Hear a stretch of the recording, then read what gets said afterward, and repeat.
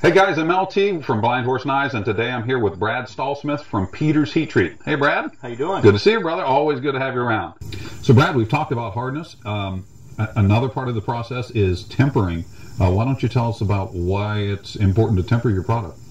Okay, the tempering is actually the final step in the heat treating process.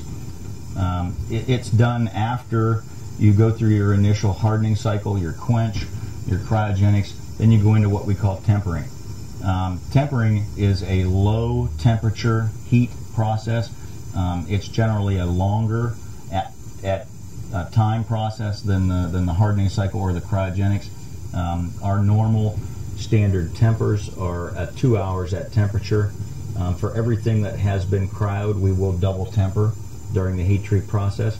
And what that tempering does, when you get done with the initial hardening and the cryogenic process, that steel is at its maximum hardness, but it's almost too hard at that point. If you did not temper it and you went to use that knife, it might hold a great edge for the longest time, but if you dropped it on the floor, it could shatter in pieces, just because without tempering, the steel is in such a brittle state that it would be easy to chip or break. So what we're doing is we're just taking a little bit of that hardness off the top. Let's say for just for giggles, maybe 10% of the hardness off the top. So as you get to full hardness, then you temper. You're taking just a little bit of that hardness off the top. When you take that hardness off the top, it also adds toughness. So you're always trying to balance with your tempering and your heat treat process in total, but in tempering, you're always trying to balance that hardness versus toughness. Mm-hmm. Okay, and with tempering, you can usually get that to a nice little balance in there for whatever your knife application is. If you need a little bit more wearability, you want your knife to be a little bit harder because you don't want to have to sharpen it as often, you're going to want to temper just a little bit less. And when I say a little bit less, usually that means just a lower temperature. Okay, if you want to, in the case of we found out with the Pathfinder knife and the Scandi grind, we were a little bit hard on those initial things, and you were getting some chipping. So at that point, we added, we increased the tempering temperature a little bit by 100, 150 degrees, and that took a little bit of hardness off the top and added that toughness that you're looking for. So the tempering is just a heating process that is used to adjust your final hardness.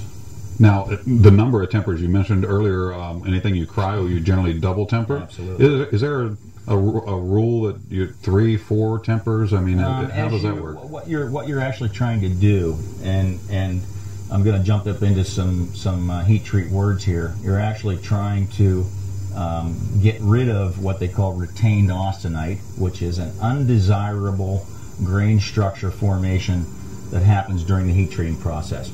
So the cryogenic process helps get rid of that retained austenite. You're actually changing that austenite, which is a grain structure in steel, to what they call martensite.